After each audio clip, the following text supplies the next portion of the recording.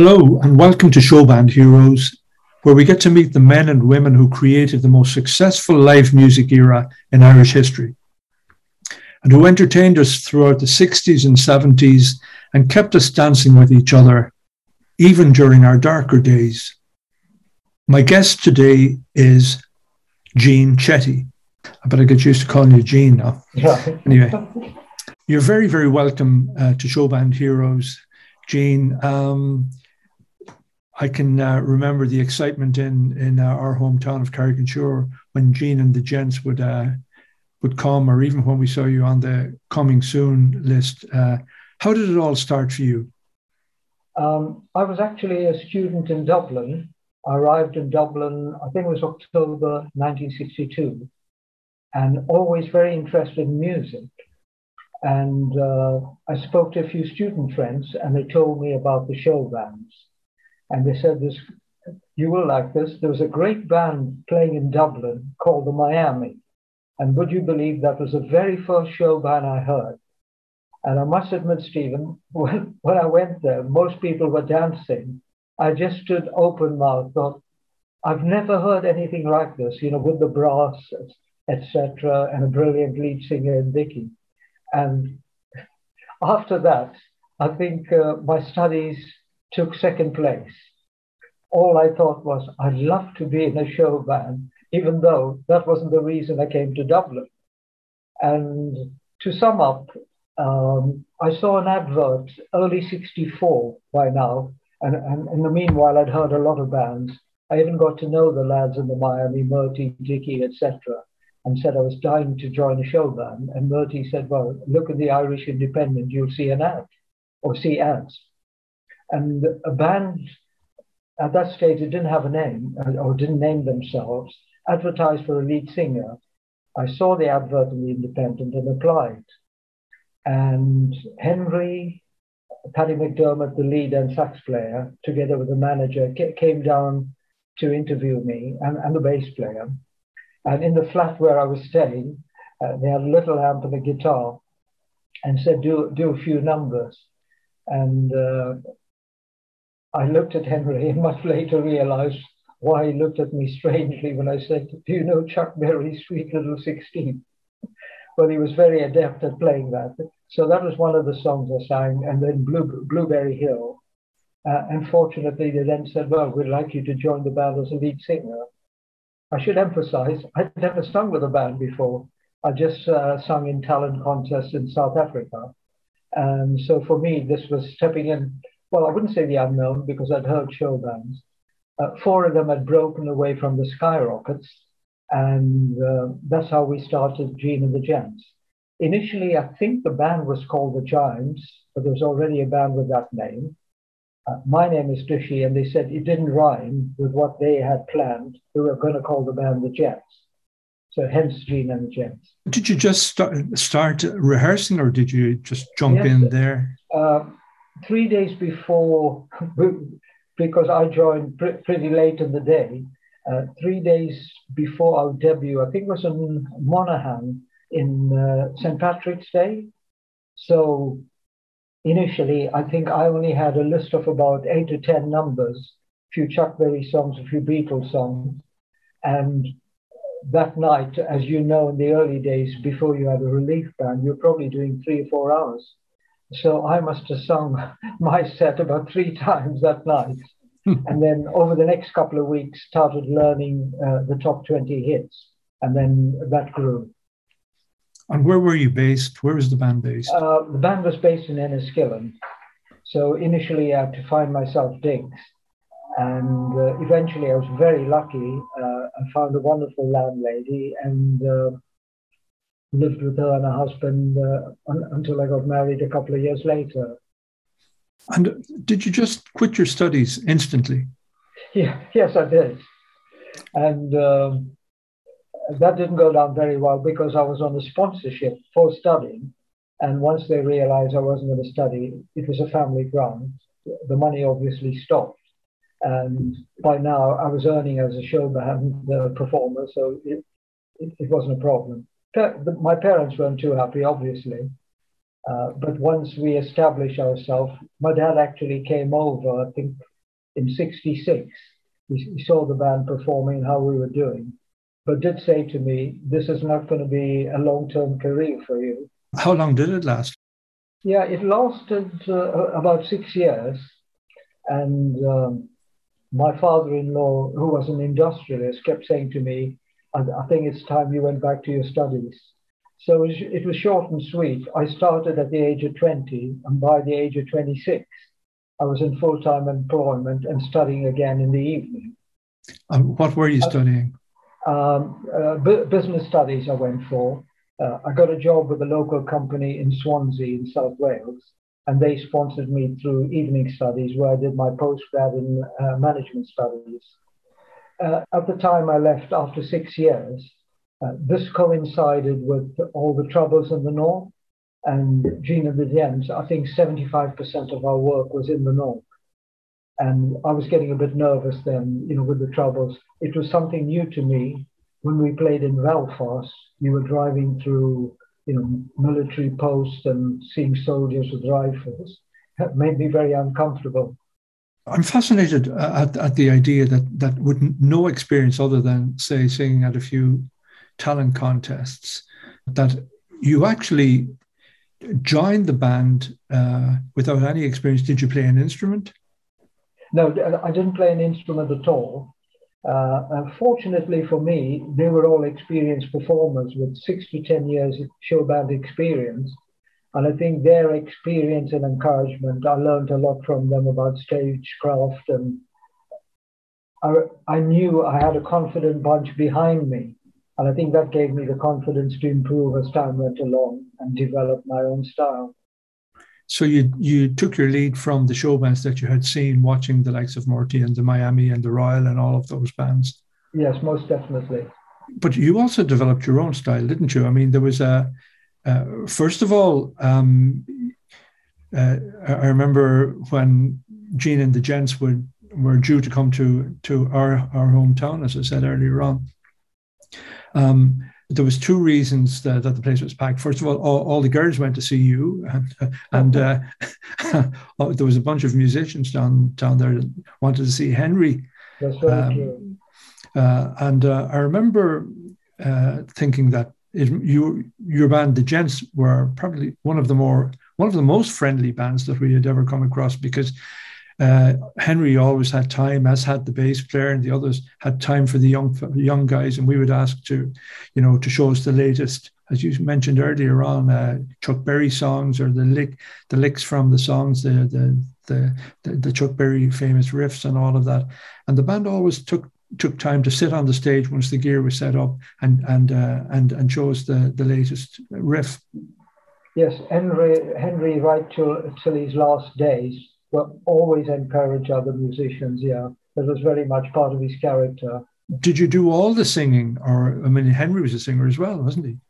Yes, Henry sang, our bass player Barry Scully sang, and the late Barry Scully, another very good singer.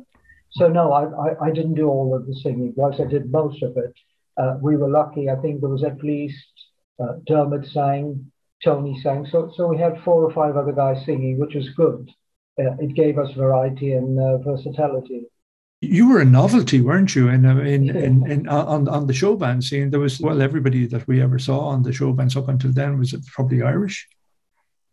Yes, I think I'm sure there might have been a guy with a band called the Jordanaires, L. Jordan, just before me.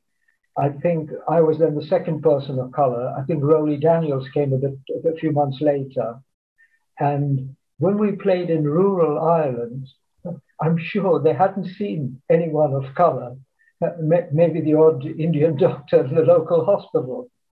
So initially, but the thing I would say, I found the Irish people or the dancers very respectful and very friendly. But it was fascinating at the end of dances. Some girls would come up to me and say, "Would you mind if I hold your hand? Why is the palm of your hand a different color?" It was exotic, wasn't it? I mean, you had a massive female following at that time. Yeah. You mentioned Earl Jordan. I remember Earl. He was a great singer. I think he went on to Germany. he was joined some of the big orchestras out there. I think the Philosophers may also have had had someone, and then later on, of course, Ronnie Medford and Laurie Hartz and people like that. So it became you were no longer the most exotic singer in the country. But how did the style that you had grown up with? How did you adapt to the style of music that was required for a show band? Because that encompassed nearly everything, didn't it? Yeah. Well, I always liked rock and roll songs, and I like a nice ballad. So my taste in music really did fit in with the show bands. And then I had to adapt to Beatles type of songs. And then very much, we were always trying to play the latest hits. And the band leader would listen to a song and say, I think that suits your voice, or Henry's voice, or the bass player's voice. And very, very quickly we adapted to it. And I think also we learned, we played a lot in the cities. And if we played in Belfast, we'd have a very pop type of program and rock and roll. And if we played in the country areas, it was, we played similar songs, but also added a bit more country music that we did in the city places. The North was always very progressive because, as we always say, it had the BBC, which had Top of the Pops every week. So you had to keep up with the latest pops, didn't you? Most definitely, we did. And we were also in a good situation in our early days. I think we must have appeared with 10 or 12 other British groups at different times, including, I think, groups like The Move, the Tremeloes, Herman's Helmets, The Love Affair, etc. Where would you have appeared with them? I think The Move, it was somewhere in Derry. Herman's Helmets, I think it was the Ulster Hall. That was more a concert. But in the main, the Tremeloes, I think it was Omagh, the Royal Arms. So in the main, we were playing with them at dances. The Tremeloes did a lot of touring in Ireland, didn't they? Yes, they did. They even did some Irish music on their, traditional Irish music on guitar, right? I remember. But Henry was, and I'd say Henry McCullough and Barney Skillen were way ahead of their time. They were rocking up some of the Irish tunes, weren't they? Yeah, absolutely. I remember when we performed with The Move, and just before they took to the stage, literally, I was performing the last number and sort of turned towards looking in their direction, and Henry was playing a guitar solo. Without exaggeration, they were virtually standing there open mouthed, probably thinking to themselves, whoa, little old Ireland has a tremendous guitarist. They thought all the good musicians were in England. Well, obviously, Henry went on to be with Joe Cocker in Woodstock on that iconic Little Help from My Friends. That's Henry there playing and singing harmony. And of course, he went on then to join Paul McCartney's Wings. Absolutely, that was incredible. Yeah, the quality that you had in the Gents. I mean, Barry Scully as a bass player, people like that. Probably made life easy for you, did it, having that type of support? Oh, tremendous, because Barry had also performed in Germany with different groups. And I don't know if you remember Emil Fort and the Checkmates. Oh yes. And after his original band broke up, he often toured Ireland. And Barry was part of his backing band, and they performed in Germany as well. So I learned a lot. I had a lot of tips from Barry in terms of stagecraft, etc., because he was just so experienced. And in rock and roll numbers, it wasn't difficult to sing when you have the two of them and a driving beat behind you. It was a great, I mean, as you say, your stint in the Showbands only lasted about 6 years, but it was such an amazing 6 years to have played with people like that. And for them to, it was a big adventure for all of you, wasn't it?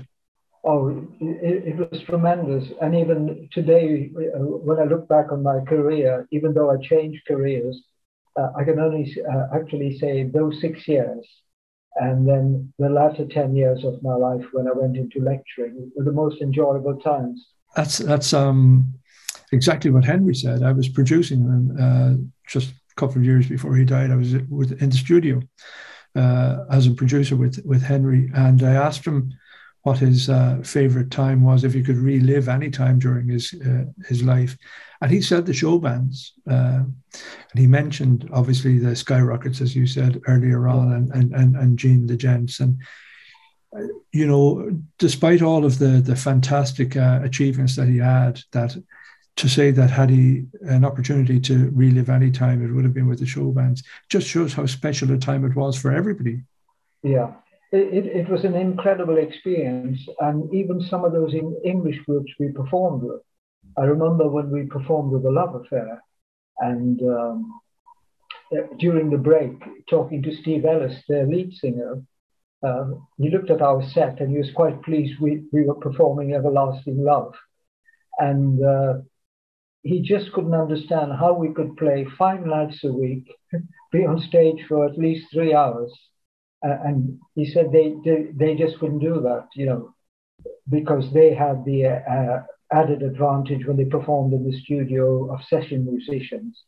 And they actually, he was a brilliant singer, but they struggled when they performed live because they just had a few guitars and keyboard and drums. I think, as far as I remember, Bloom Inc., the guys from Bloom Inc. would have been the session players. I think Herbie Flowers perhaps played the bass on that fabulous big hit they had, Everlasting Love. You didn't do Everlasting Love when you were playing with the Love Affair, did you? Well, we were naughty. We did that night. Sadly, they finished their set, and because the sound was so poor, Steve Ellis's voice was fine. They got a very poor reception from the crowd, and our band leader was very good at sussing out crowds, and I think a bit naughty. And when we went back on stage, because the crowd were cheering for us, he said, right, we're going to start with Everlasting Love. And to be fair, later, after the gig, Steve Ellis said, well, you guys had the advantage of having the brass, which we didn't have. Yeah, I mean, it was a sensational record. Oh, absolutely. And can you remember some of the venues you played in the North in particular? Yeah, the Orpheus in Belfast, Romano's in Belfast. I think in our early days we played, I'm not sure what it's called, the Astor, I think, Astor Ballroom in Belfast as well. Yeah, those are the 3. And then in Bangor we played in... Caproni's, you would have played. Caproni's, yeah. Yeah. And of course you played in the South as well, didn't you? Yeah, we did. We played the Iron a few times. We didn't... I think we didn't do the South enough, you know, to really establish ourselves or be as big as we were in the North. But we played the Iron, Crystal Ballroom. We played at one of the Ags gigs, I think, and the Top Hat down there. That was later on then, because the Top Hat didn't open until late. Yes, I think probably about 68, I think. It was a very, very big venue. But as I say, you played down South Tipperary, you played all over, you played Waterford, all of those venues as well. Yes, we did, yeah. And being based in Enniskillen, did you stay over? Did you link your dates? Yeah, sometimes we did. We tried to amalgamate, you know, if we were going to play near Cork and try and get another venue near there. But there were times if we played in Dublin one night, we'd return home the same night, and the next day venture further north on another 100-mile journey. If I think about it now, I'm just tired thinking of the traveling. Who managed you? Initially, when the band started, we had a manager, the late Fergus Sherlock, who started actually, he used to be a singer in the Gallaglass Cayley band. I think they had a residential stint at Laurel Park on the outskirts of Dublin. So Fergus managed us for the first 2 years. But he then felt he couldn't take the band further because we needed bigger management. And on reflection, I think we made the wrong choice because there were two northern promoters keen in taking over the band. One was Sam Smith, who was managing Ballrooms, and the other was Jamaican. But I think Jamaican had a bigger promotion. Sam had a lot on his plate and didn't devote as much time as he could to the band, I think. It's hindsight, as they say, is 20/20 vision. So absolutely. But at the end of the day, as you say, when the so-called troubles began to happen, regardless of how much success you were having, you would have left, would you? Most certainly. Bearing in mind, I was born in South Africa and lived my first 19 years of my life through the apartheid years. And I've seen riots and problems, etc. Didn't want to go through that again. Did you come directly from South Africa to Dublin for your studies? Yes, I did, yeah. It was the first time I've left the country. Well, that must have been a big change. It was quite a shock to the system. And for quite a few years, the South African, or for the first 2 years in Dublin, certainly during my student days, the South African apartheid system was still ingrained in me. Till an Irish pal told me, a fellow student, he said, whenever we go on the bus, why do you make a beeline to sit upstairs right at the back, even if the bus is empty?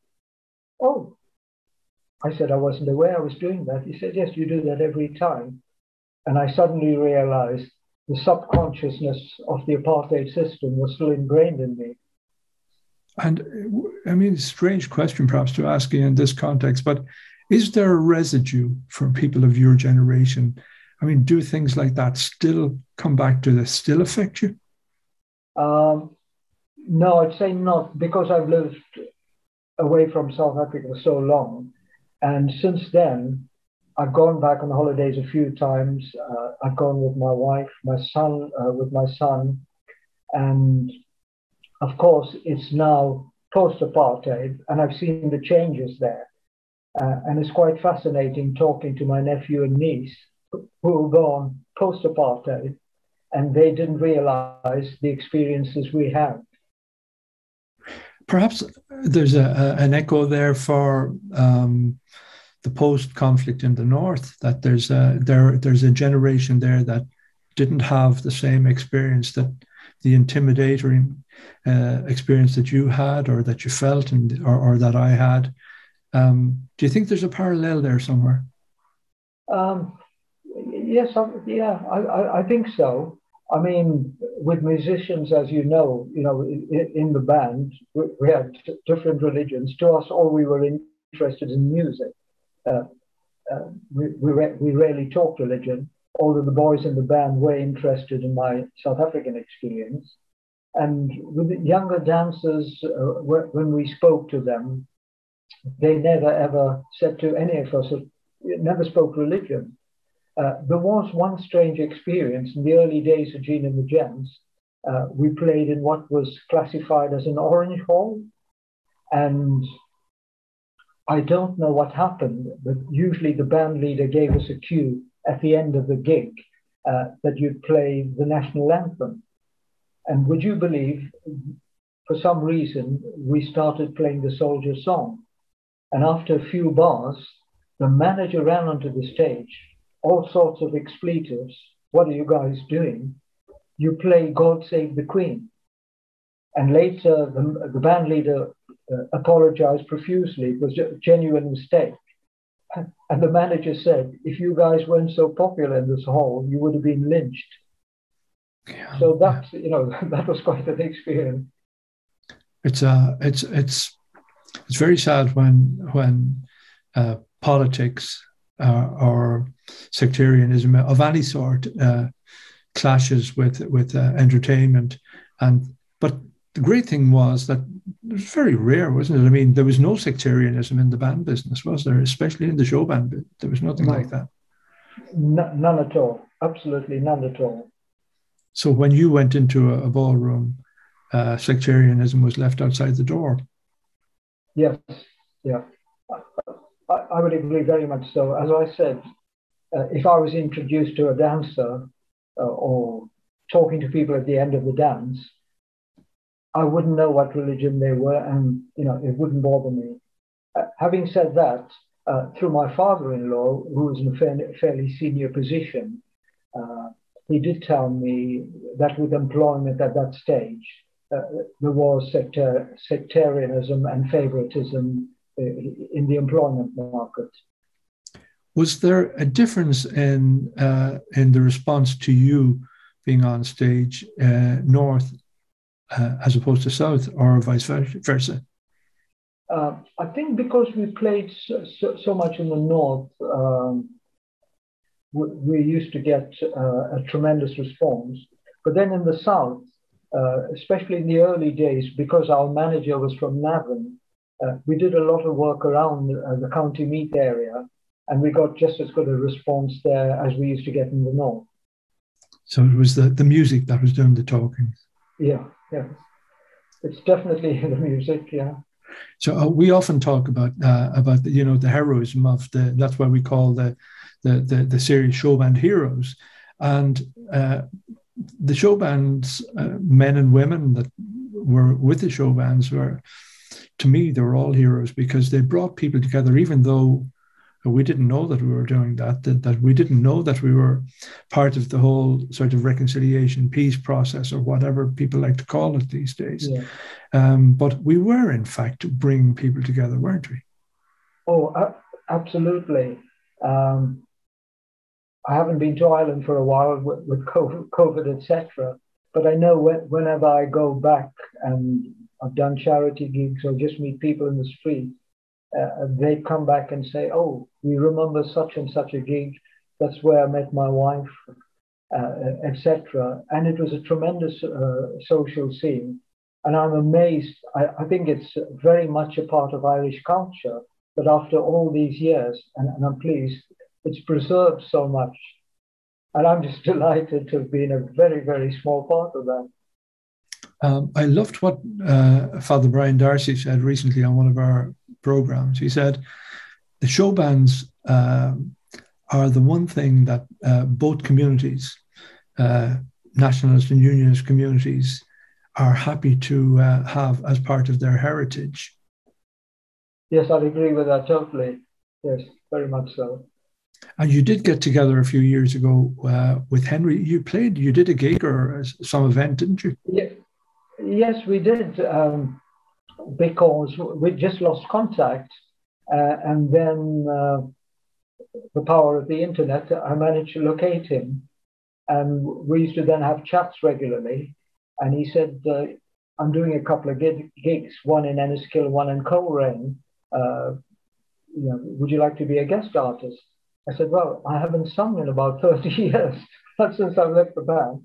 Well, he said, come down 3 or 4 days earlier, we'll do some rehearsals. And I said, well, tell me honestly, if you think I'm not up to it, I'll just come over for a break. But it worked out well. And then that gave me the spur to continue. And I think a few years later, I did a guest spot on you probably know it well, the Do You Come Here Often show with David Hull. Mm-hmm. So that was good fun. I think I did a 12-day tour with them. Was that like old times? Because I mean, the type of audience that goes to those shows is they would be very, very big show band fans and followers. Oh, they were really good show band fans.